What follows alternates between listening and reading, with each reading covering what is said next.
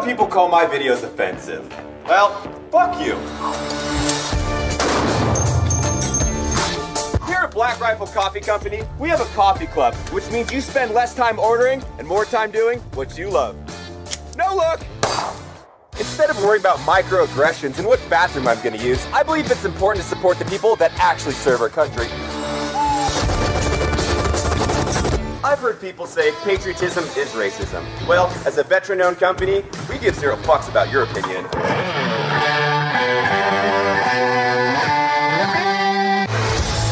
All right, well, moving on from the virus.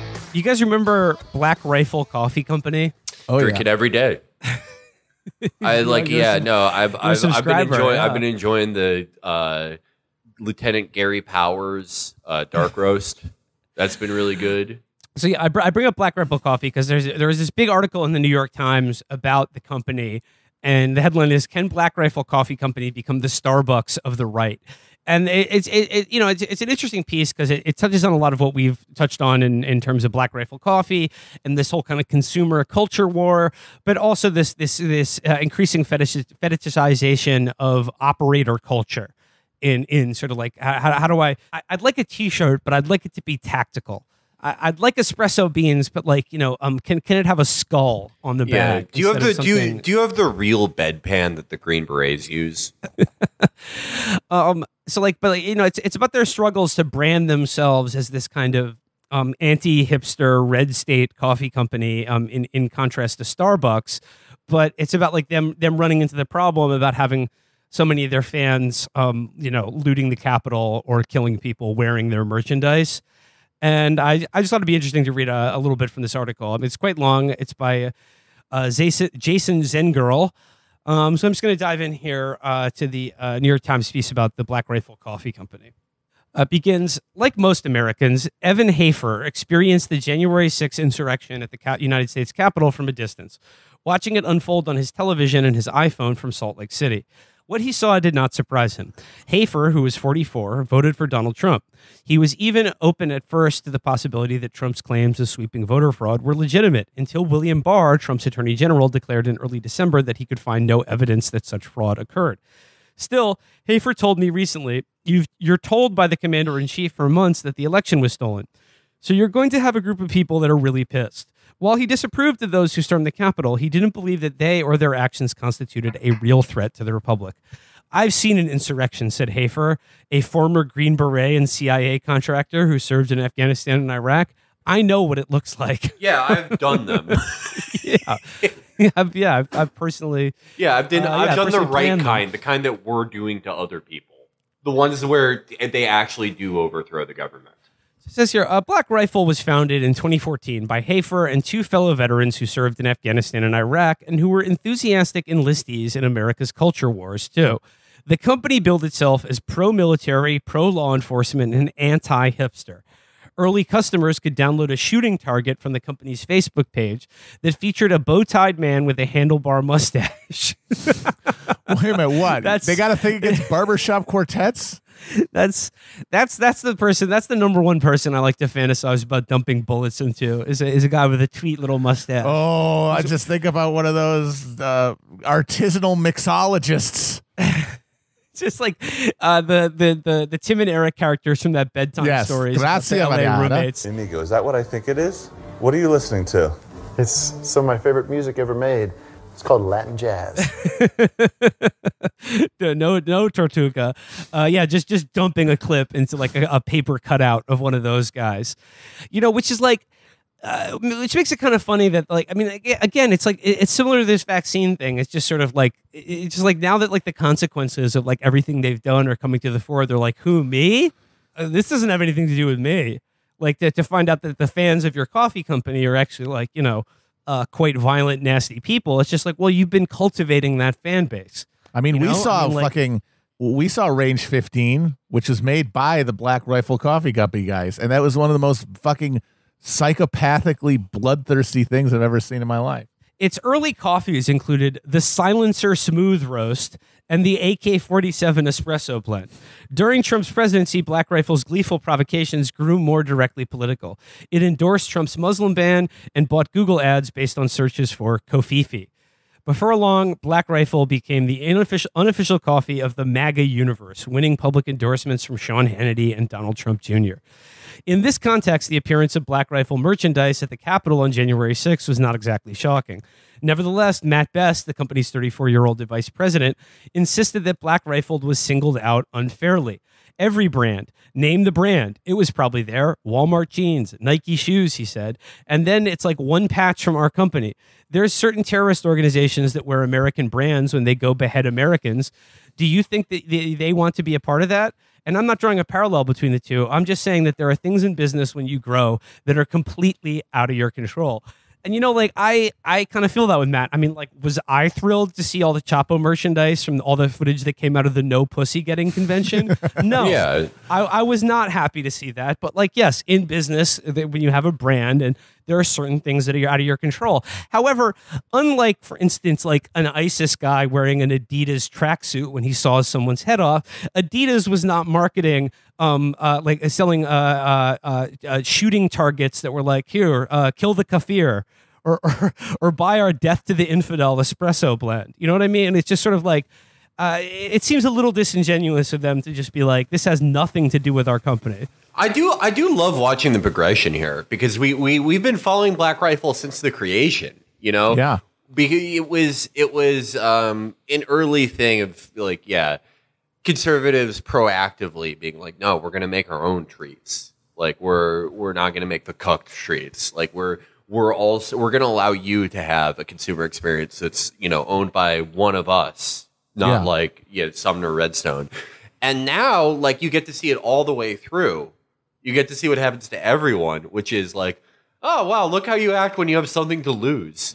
Yep. Yeah. Isn't that a bitch? I guess it really wasn't about the fineness of the beans and the clarity of the liberal tears. It was just about the money the whole time. Yeah. I do like to see Matt Best again because Matt Best made the most horrifying thing we've ever watched for the show. Yeah. The Range 39 movie. Range 15. I just said it. Oh, well, I was in the bathroom. Yeah, Range 15. Range 15, yeah.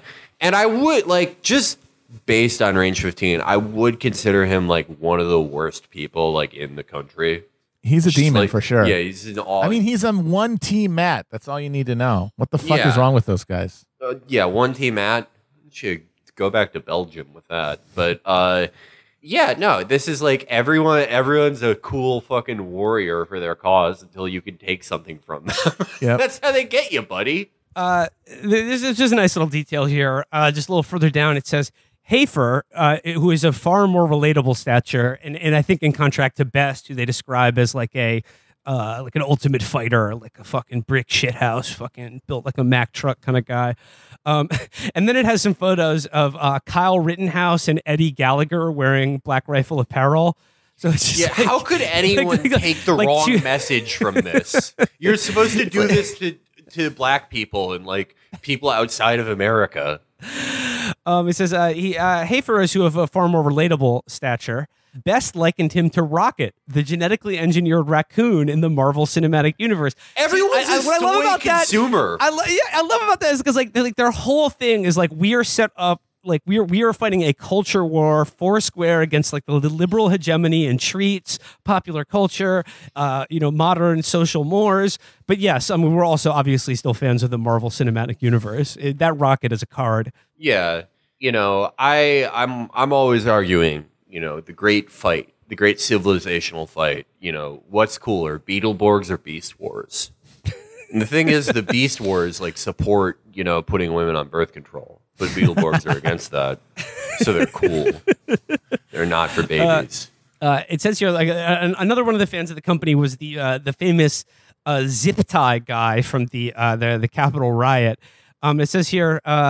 in the 13-page affidavit the Bureau filed in support of Munchell's arrest, the words handgun, shotgun appear once, Trump twice, taser 3 times, and Black Rifle Coffee Company 4 times. Damn, that guy's a super user. Yeah, I can't believe this guy is behaving like he's an operator. How could he have gotten that idea?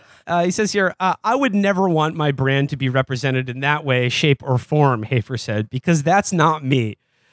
Yeah, no, you should do this to Muslims. Yeah, it's like that's not me because I have a successful coffee company and I have a house and I'm not terrified of falling a guy with a fucking lien on his house or a mortgage or hasn't been able to get a job, which is more true of the people who are taking this stuff seriously. I mean, doesn't this isn't this just exactly the same thing as we were talking about with like the virus and like anti-vaccination stuff, where it's just like, oh, the stock market crashes or someone dies without getting the vaccine, then you're like, guys, we have to get this vaccine, and then like the last year of everything you said is just like, oh, like I didn't mean that. That's not me. I wasn't implying that you shouldn't get the vaccine. I just think like it's okay to raise questions or whatever.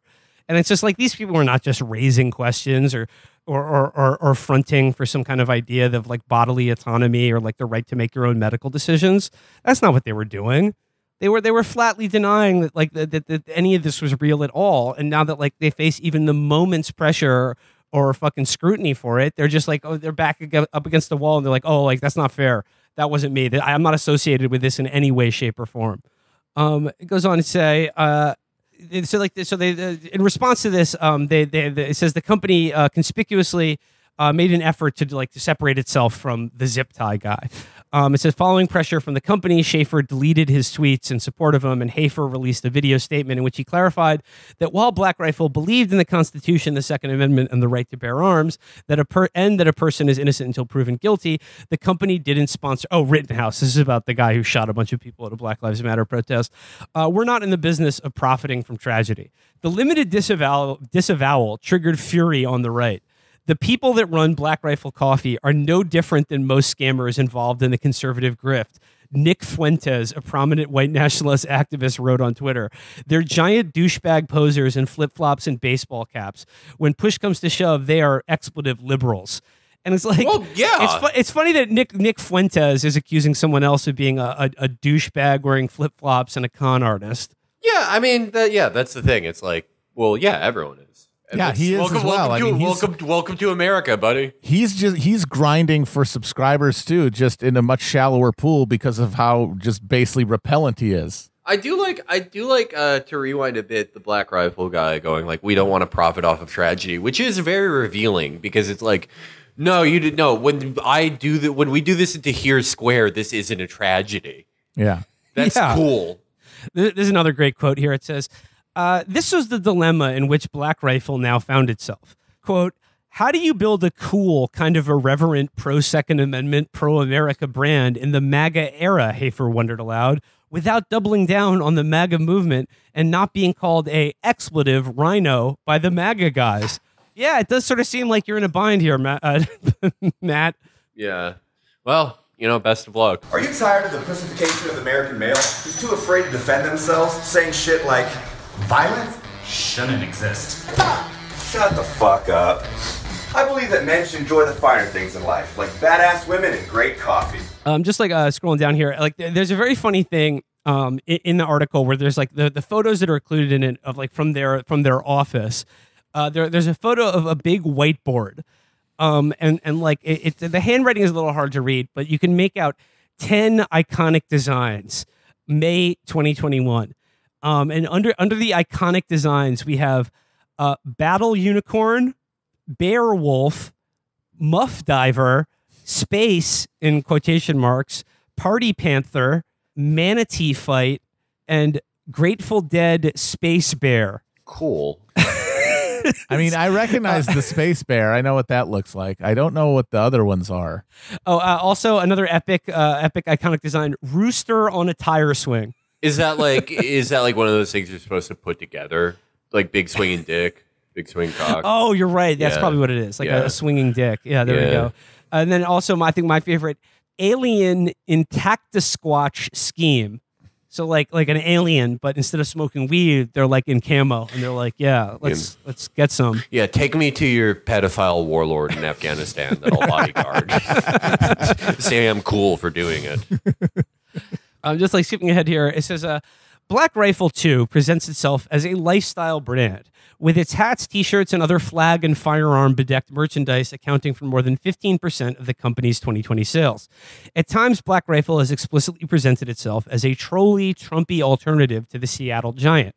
When Starbucks pledged to hire 10,000 refugees to protest Trump's 2017 executive order banning visas to applicants from 7 countries, most of whose populations were majority Muslim, Black Rifle created a social media meme with Starbucks cups photoshopped alongside ISIS fighters. In 2019, after an Oklahoma police officer posted a photo on Facebook of a Starbucks cup that a barista had labeled pig, Best appeared on Fox and Friends, the Trump-beloved talk show, to announce that Black Rifle was giving the officer and his department enough coffee so they'll never have to go to Starbucks again.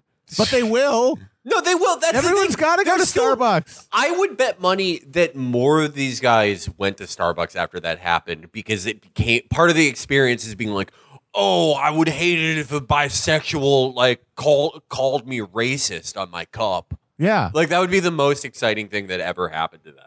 They probably went like twice a day after that, hoping that would happen. That's the whole thing of like using Donald Trump as your name on the cup. It's like to get some sort of frisson, to get some sort of energy out of the banal experience of going to get coffee that everybody has made part of their lives. I mean, honestly, they should do something where Starbucks, if you work at Starbucks, they make you part of Screen Actors Guild and like give you all the benefits and like pay you way more, and you can like play the part of the evil barista and be like, you can only get your like 1,300 calorie frappuccino if you admit that God's not real, and then you can kill them. But there will be squibs. It will be squibs. Yeah.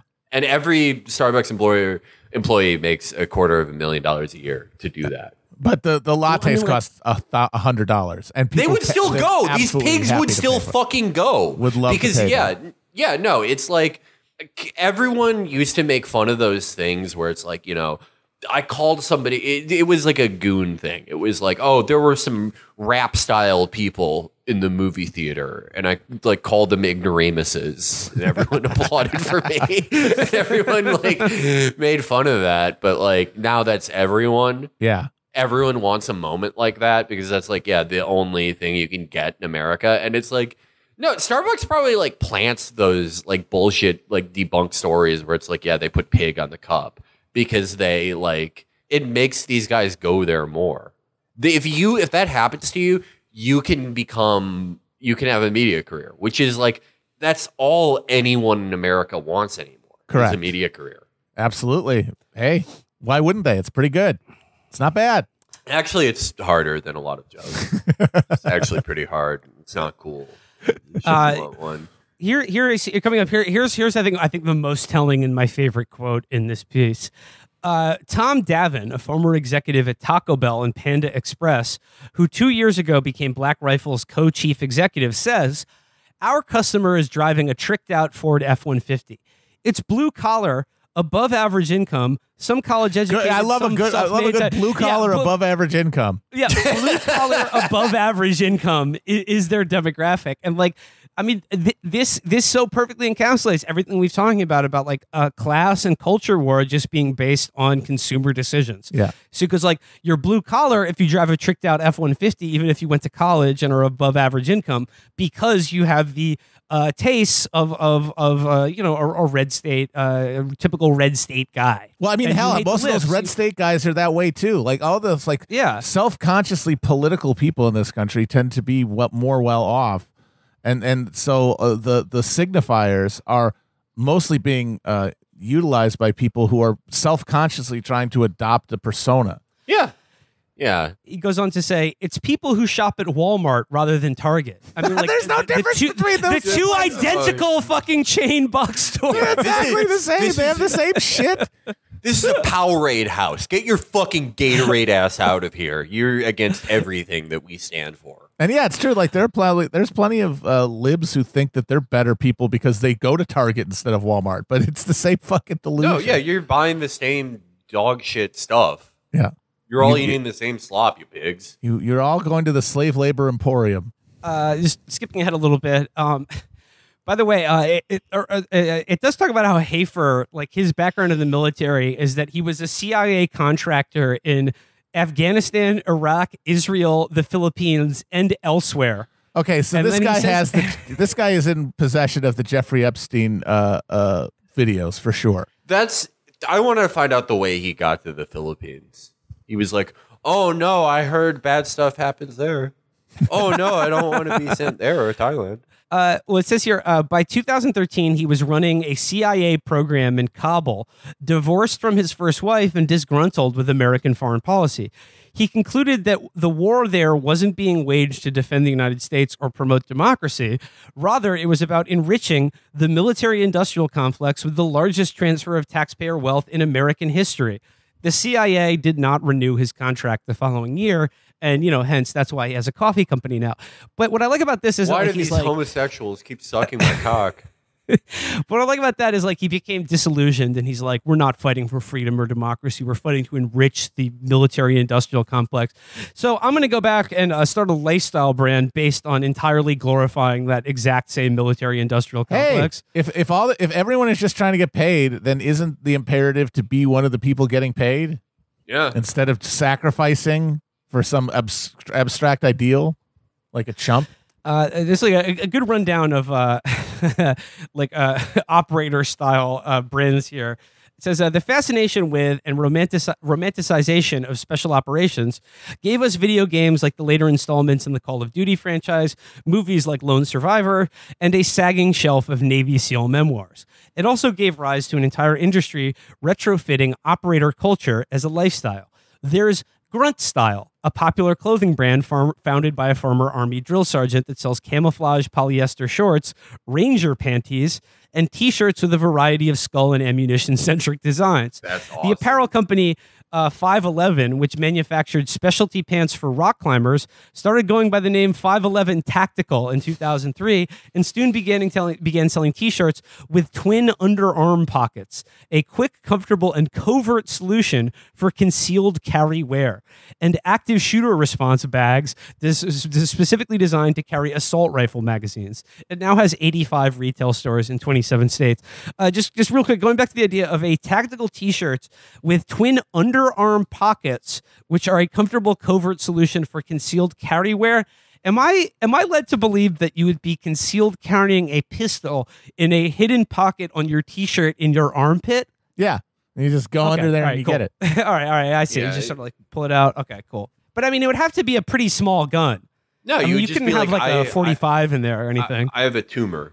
I have side boob on one side. Happens It's to a lot of tactical. veterans. You wouldn't understand. It's a tactical thing. You wouldn't understand. Appearing on Fox and Friends in 2017 to respond to Starbucks' pledge to hire 10,000 refugees, Hafer announced that Black Rifle intended to hire 10,000 veterans. Oh, I Coming bet from they the make chief- awesome coffee. It's just anytime the roaster pops, they just empty 30 rounds into it. But it says here, coming from the chief executive of a company that at the time had about 50 employees, this was a transparent publicity stunt. But I think that's it. Like Black Rifle and what they represent. I think what we're getting at here are just sort of like it's. I mean, I think it's deeply weird and disturbing that so much of American popular culture and consumer culture is based on glorifying being a warrior, or I'm a death giver, I'm a reaper, I'm a wolf protecting the sheep or whatever from just fat suburban losers, and just all this. The kind of Punisher kit and this kind of the skull death's head logo on panties that you can buy your girlfriend or whatever.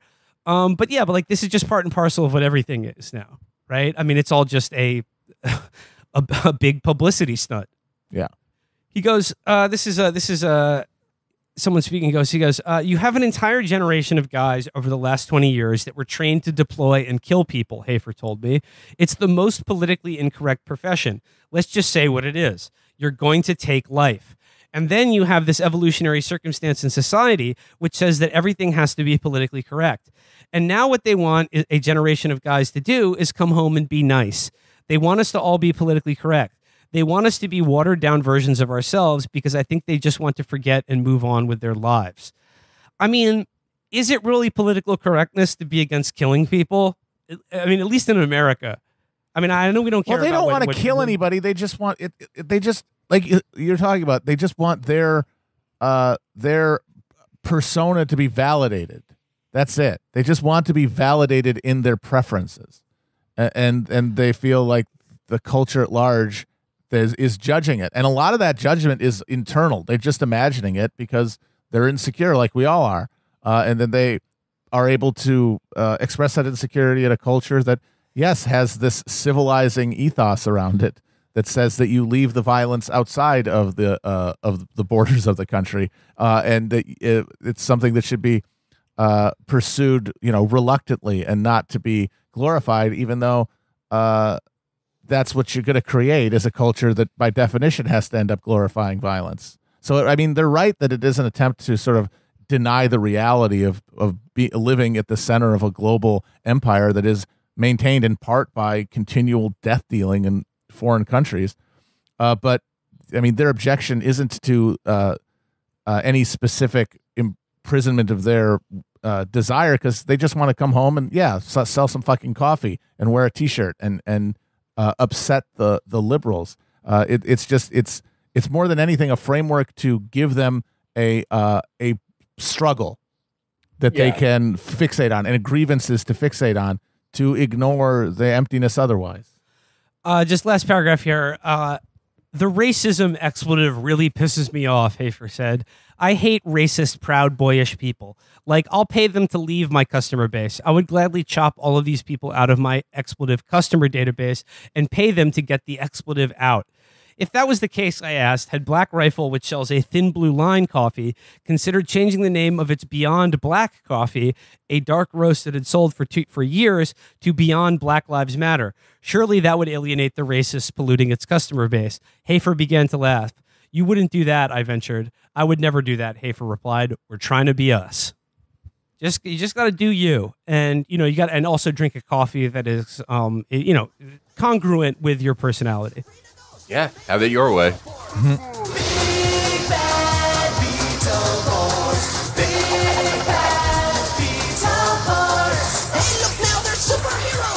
All right. Finally, for today's show, the reading series of the week.